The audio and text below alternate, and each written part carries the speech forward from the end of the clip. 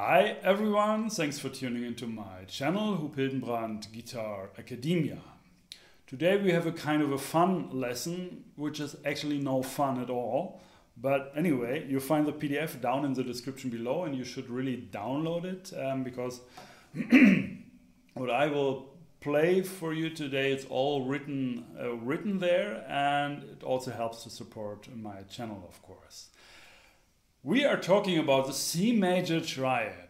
So how boring and simple and whatever this will be, this lesson, you think. But actually this lesson is like a real challenge, and it's a kind of a byproduct, which is, I think, quite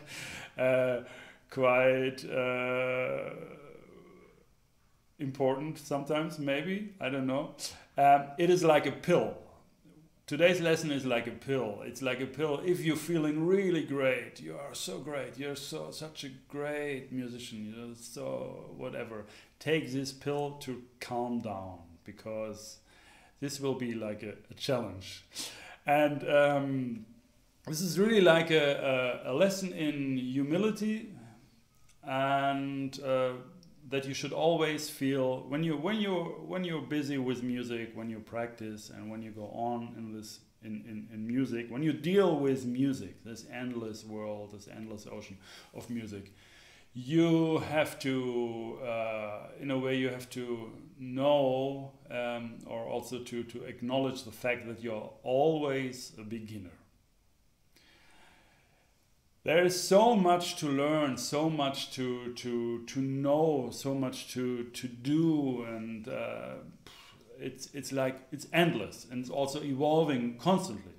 It's not like music is like finished, that's it, and now you take certain parts. No, it's constantly evolving. Like instruments are changing. New musicians come up, have new ideas, have new techniques, combine certain kinds of music, explore new intonations, whatever. It's like an endless field. And the way we are approaching this now here, that you really learn that, is actually by doing some very, very, very simple thing. We just take the C major triad, C, E, G, the most basic chord there is, maybe. And we just find out all possibilities how we can play that chord as a 4-note structure. So we just double one note. That's all we do. We take C, E, G, for example, C, E, G, and then we double one note. In this case, we take the C, for example, and double it. And double, when I say double, I mean like we played an octave higher or lower, or even 2 octaves higher or lower.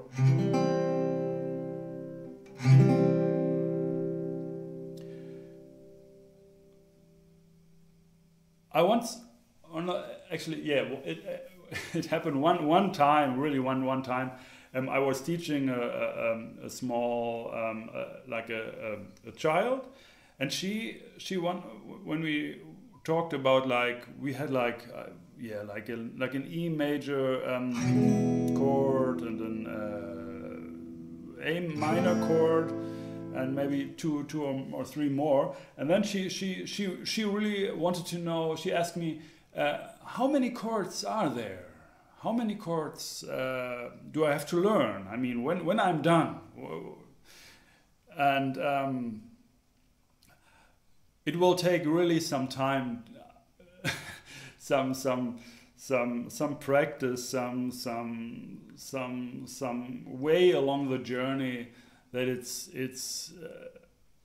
just, yeah, there is just so many possible chords, so many possibilities, and it's not endless. Of course, it's not endless, because the fretboard is not endless. So the possibilities are not endless. But there are so many that it's actually not a good plan to learn them by heart. To start to learn the shapes by heart. I think the most practical and usable approach to learn all this material or learn more of that stuff is to learn the notes on the guitar, because once you know where your C is, where your G is, where your E is, and so on, you can make up these chords very quickly, and you can just make all kinds of combinations, and that's why it's so important to really learn the notes on the instrument and not shapes, and not like these ways. Okay, when I know my G here, I know a G, we have here a G and there a G. That is much too slow, you know, when you really want to play and improvise and like think quick in this in music. There's no way around it. You have to learn all the notes on the fretboard. Okay. When we have these when we double one note, when we play one note twice with a distance of an octave or 2 octaves, we come up with 60 different possibilities of playing a C major. And they are all written there, and I will just go through them. I will do that. And they are also like, this is a systematic thing as always on this channel. What we have, we always have these. The first is root position, the C is in the bass. The next is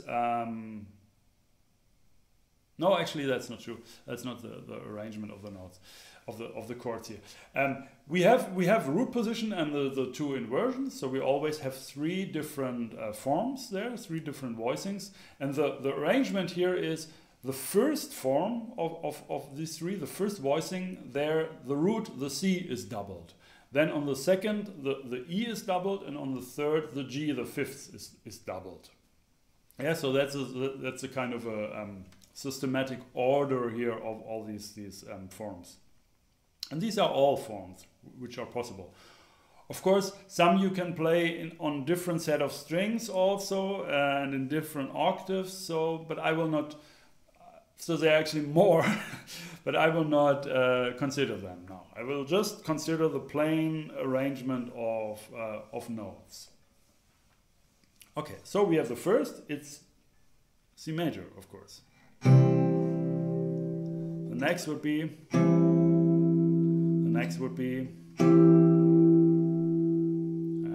Then the next forms we have.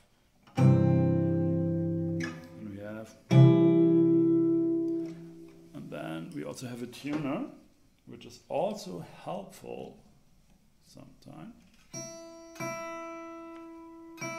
Of course, I do not really expect this C major to sound extremely good, because the tuning, the equal temperament we use on the piano also, on all our instruments here in the West, is not perfect for intonation, especially for major thirds here. But anyway, that's a different story. So let's take the second measure. That sounds better. And we go on with the next.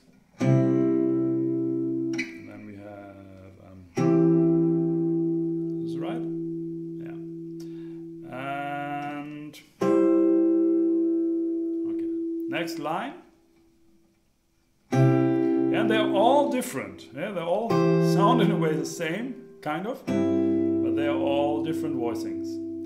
And now I'm the order I will play these chords now. I start with the lowest form. So now in the second bar and the second line, I start with this low G here, and then I go to my C here.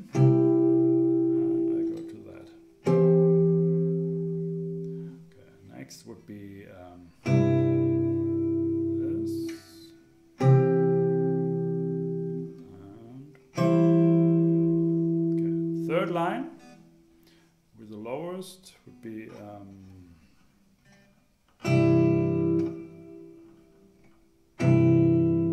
this one, then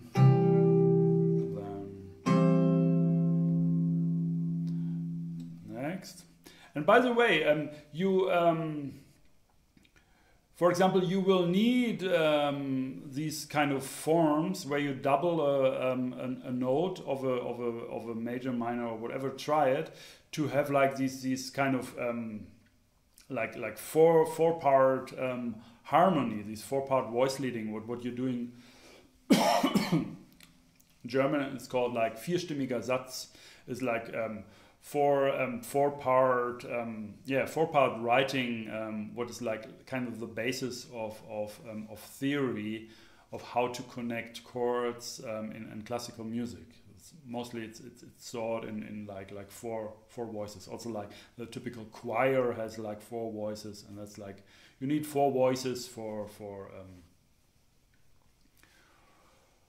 to express most of the chords and functions. Of course, our concept is a bit different here on Guitar Academia, because we think about guitar, and I like particular. I go more for 3-note structures. So I'm thinking a lot about how to reduce chords actually to just 3 voices. That's a different story. Just this information for some stuff, voice leading with 4-note structures, for example, and you want to have suddenly you want to have just a triad, maybe to end a piece or whatever. You will need these kind of voicings where you double 1 note to make a 4-note structure out of a 3-note structure. Yes. All right. So. Forgot where we were. I don't know. Like I go on with 3rd line, 2nd bar. So the lowest. There we have the octave in the middle. Now we have the next is E. I use an open string here. Actually, all these chords are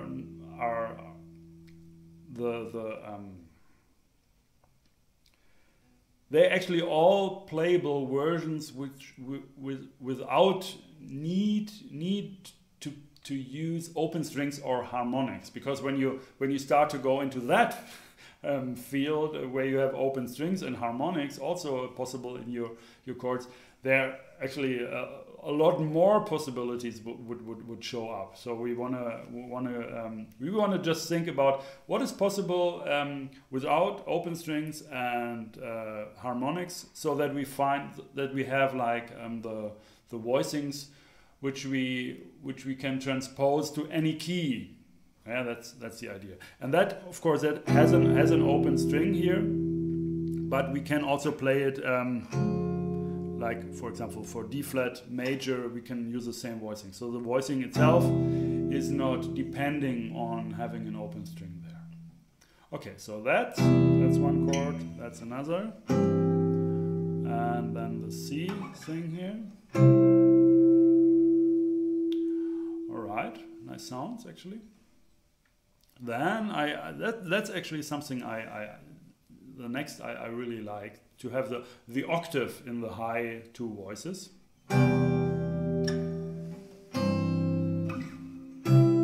There's a whole arrangement of a folk song. Der Mond, is it? Abend wird es wieder. It's a German folk song, and I put out a lesson where I showed you my like chord melody arrangement of that, and I used a lot of these. A lot of these kind of 4-note voicings of 3-part structures, just basic triads actually. So again, that's 1, that's the next, and that's the next. Okay, then we have this one. Oops, this one. More and more challenging. Then we have next 4th measure, 4th line, especially for the right hand technique, because I'm using always this plectrum with my also using the little finger.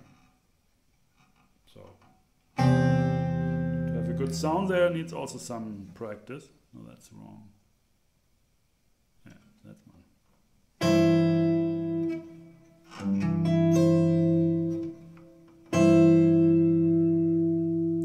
And this one. No, that's good. It's not possible. That's one. Again, those.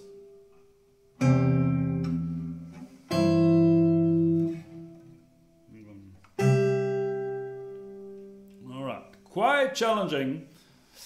Then we have that.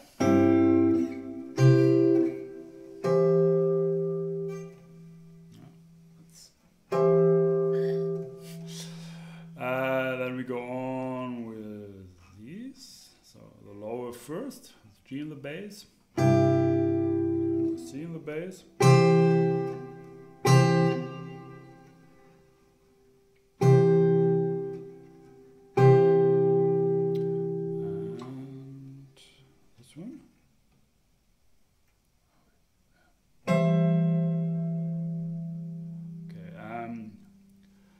Third measure, fifth line. The lowest would be that. And that.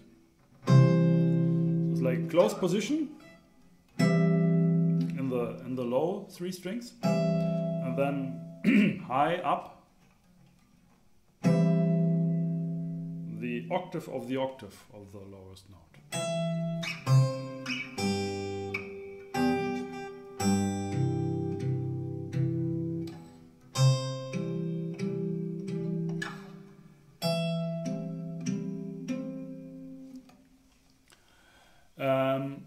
Where are we?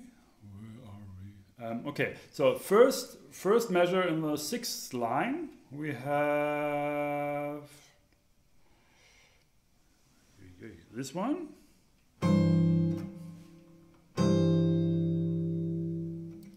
It's a little bit like a fitness center here.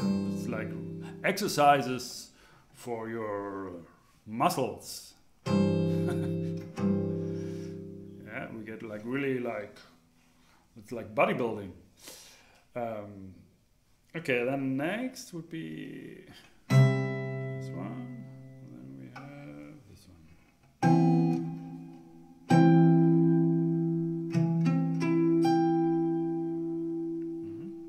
Second measure, sixth line.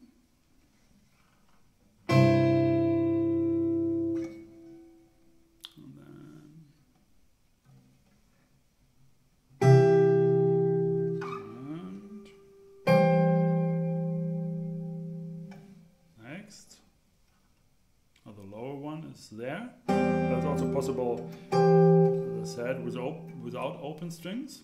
It's just nice actually here. It's a nice chord. Easy. It's easy. And then we have this one. And we have this one. So last line. We go to the lower one. Hey.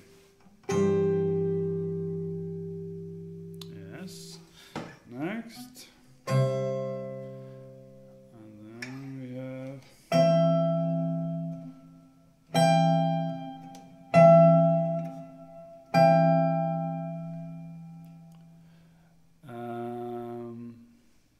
right. Then the next measure, second measure, last line, seventh line. It's just like. Start from C, you have that one. So like a close position triad with a low root, and then we go to that one. And of course we can also play it here. The next is not possible. If I would play the next one, it's like I have to play this close position triad here. And yeah, then I would need my left hand for that, which is also a technique, which will, if you use this technique, if you decided to use that, you have to learn more. Actually, yeah, a lot more possibilities then. Good luck. So we come to the last, and there these two first chords are not playable, but the last one, it's just this one. All right, you see, there are a lot of possibilities. They're all actually the same notes, C, E, G, one note doubled, and I think you see what I meant when I said, yeah, just learning these shapes, you know, just memorize shapes will definitely make it possible that you have a certain repertoire which you really know and always play and so on. But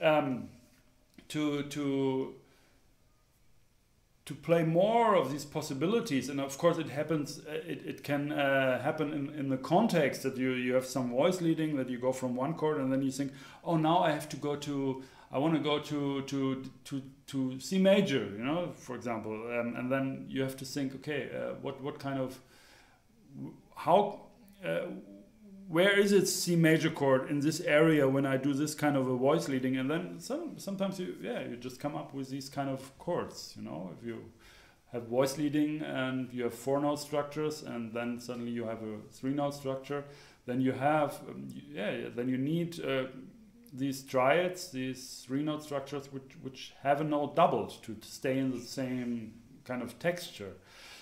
So on the guitar, really, if you want to go more far with that instrument, if you really want to learn that. I mean, as I said, you're always a beginner. It's never done, never ever. But the idea is really to learn the notes on the fretboard, to be really, you know that this is a C, you know you have all these C's or E's, and you're able, if you see like, okay, I can play G and C, so what note is missing for a C major triad? E. Oh, okay, E. I can play E here, I can play E here, I can play E here, or I can play that different and play E here, whatever, or I can have a harmonic there because I know this is a harmonic, or I can, you know, it's all the same. It's just a C major triad, but because I know these different ways where I can play like every note, it's I can make up these chords just very quick, you know. So sometimes or often it's just when I do comping, you know, for somebody, and I maybe use just an interval or just 3-note structures, it's actually quite possible to go through these structures by syncing what notes do I need, what note is moving to the next, and in a way like really go into this unfamiliar territory where I do not really know what kind of shape will come, because I'm not thinking in shapes. But anyway, that's a complete different story. It's just this to sum up this lesson. It's really, you have like a lot of possibilities, and just a simple thing as like just a C major triad doesn't mean, if that is a simple structure, a small simple structure, doesn't mean that it will not challenge you. As a guitarist, especially, I think there's like so many possibilities of playing the same notes, and the whole arrangement of the tuning of these 6 strings and so on. It's quite a challenging thing, and you have really a lot of possibilities to just play the same thing. Of course, it's the same on the piano, but it's much more easy to see the notes, you know, and then you say, okay, I do not use this G, I use this G, and then it's actually the rest stays just the same. But with 4 notes, you also very often you need all four fingers, and then just changing one note will lead to a complete different fingering and will mess up your whole like visual concept. So yeah, so that's it for the lesson. It would be actually really cool to hear from you, like in the comment field down below, what you maybe learned from that, or what's your thoughts about the whole thing here. Yeah, so if you like these lessons here on Guitar Academia, please subscribe to my channel and click the bell button. There you get notifications if a new video will be uploaded or released, and this will be the case every week. Also, there's a possibility to donate. Just follow the link down in the description below to my website, Guitar Academia site of hupildenbrand.com, which is my website.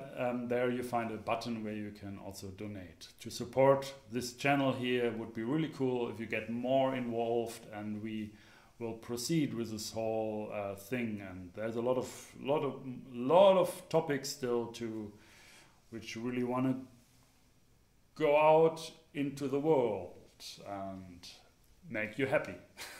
Okay, so that's it for this lesson. Thanks for watching. My name is Huub Hildenbrand.